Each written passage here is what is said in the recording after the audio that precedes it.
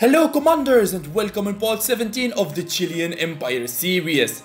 We are at the final stages of our series. We are at the final stages of our game as things are pretty much advancing here. We are in day 55 and it's about time to settle this war once and for all. It's about time to see who is going to be the winner in the final battle between Chilean Empire and the European coalition. Keep watching till the end to see the suspense, the excitement and the modern warfare here. In the last episode we saw that Germany has launched his counter-offensive on the Chilean Empire lands. With his navies he started bombarding our annexed coastal cities, and also he started his land invasion from Patagonia, and also he started a land invasion with infantry from the city of Georgetown in the eastern side of Latin America. Meanwhile here I'm spamming cruise missiles, the conventional warheads. I'm gonna need them a lot. At the same time I need as much cruisers as possible here. We see that the German infantry, they are disembarking in Georgetown. His cruisers, they launched a nuclear cruise missile on my city of Temuco and he kept bombarding it. He have max level motorized infantry. I'm gonna use my strike fighters on him. Okay, with the time lapse here and things have changed and I can't believe this. This is a nightmare. This is a nightmare and I lost my capital Santiago. Oh god. Oh god. He kept bombarding my city overnight until it turned rogue. I did not open the game yesterday because I had a weekend with the family. I had a vacation. I could not really open the game 24 hours per 24 hours, and they literally used my absence time to annihilate my capital there. They get to my homeland city, they kept bombarding it overnight and it turned rogue. No problem guys, as I always say and as I always promise you, we will keep fighting till the end. And now officially all of Europe has declared war on the Chilean Empire. France has joined the party, Finland has joined the party. Now Chile versus Germany, France, Finland, United Kingdom and Ukraine. Yes, we are standing like a mountain against them and we are going to keep fighting till the end. We still have the keys to turn over the tides. We still have the units, we still have the conventional warheads, we still have the cruise missiles, and we can at least secure our coastal the homeland cities. We can push off these Finnish navies. They are bombarding our city of La Serena, and also that naval radar, I don't know it belongs to who, but I guess it belongs to Germany, because now it's only Germany who have surface vessels. Here Finland is attacking my city with submarines. Well, you cannot attack city with submarines, it have no damage there. Yet we know now that Ukraine have attack submarines. Okay, first of all I need to kill this Finnish stack that is bombarding my city of La Serena. I'm going to use the combo of NPA and cruise missiles on it. At the same time I need to find out what is that naval radar behind the Finnish stack. I'm launching an annoying attack on South Africa that belongs to Germany with multiple national guards from all the sides. It's just a tool to keep Germany busy. I know that he is going to send his air force to intercept those national guards. At least I will keep his air force busy there in South Africa before he sends them to South America, because he have lands there in Patagonia and 100% he is going to build an airfield there. So we need to postpone all of their attacks on our land. My naval radar, my naval base in Antofagasta have been destroyed.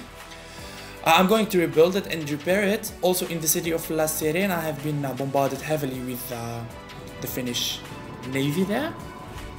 I'm going to remobilize my naval patrol aircrafts in a closer airfield there, near the city of Antofagasta. I sent a level 4 cruise missile there on the finished stack. I will see if he have frigates, because I have no idea and no intel about Finland. I did not meet him in this game before this battle, so I don't really know what kind of navies he have there. Maybe frigates, maybe I don't know, but launching one cruise missile would give me the identity of that task force. If he have frigates, cruisers or destroyers. From the damage I can judge and they can know. Also at the same time I'm going to send cruise missiles on this moving naval radar to the north. Okay, the cruise missile have landed. It wasn't intercepted, so no frigates. Good, very good. I will build National Guards there to retrieve my city of Santiago. It's an electronic city and I lost it. Germany did not stop launching nuclear and chemical warheads on my cities there. After I killed his infantries with my strike fighters, he launched a cruise missile, a chemical cruise missile on the city of Georgetown. I will get back these National Guards now, because I have no naval defenses around Cuba. France can come easily and kill them there with these navies. I'm gonna send my AWACS to patrol my coasts.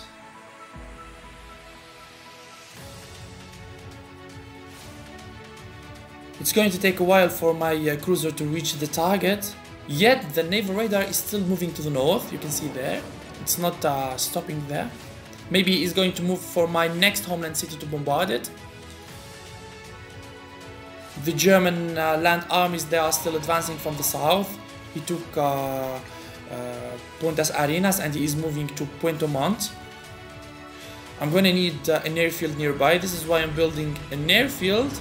So when my strike fighters they are in position, it's not going to take a lot of time to kill those German forces, because you know that these German forces are composed of anti-tanks and motorized infantry, all max level.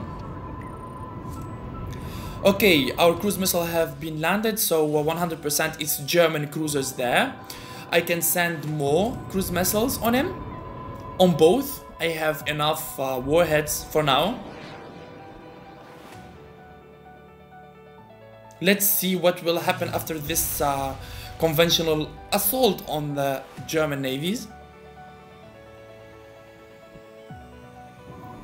So yes, the cruise missile have landed on the German stack. 100% he does not have frigates there, only cruisers. That's good, that's good. We can manage to kill them. Because we have level 4 cruise missiles, they have decent hit points. The hit points of my cruise missiles, they overcome the anti-air abilities of the cruisers. Let's launch more cruise missiles. Let's launch more. Okay, our stack of cruisers have landed. The attack, let's go back. In a hit and run. Come on, move, move, please move. Why it's not moving? Ah, the fire control is on aggressive on my cruiser. This is why it didn't move when I gave it the order to get back. The aggressive mode is going to keep it attacking the target until the target is vanished, until the target is destroyed. Even if the target moves, my ship is going to follow it and keep attacking it until it dies. This is why I'm going to change it to the normal mode and go back. Oh, look at those air radars, the green dots. Germany is sending cruise missiles on our cruiser. Look at that, look how many he is sending. This is outrageous, look at this cruise missiles warfare here. This battle is nice, it's good, it's amazing. The suspense, the excitement, it's just incredible in this Chilean Empire series. As much as this series is very hard, as much as I am enjoying it. I literally enjoying it.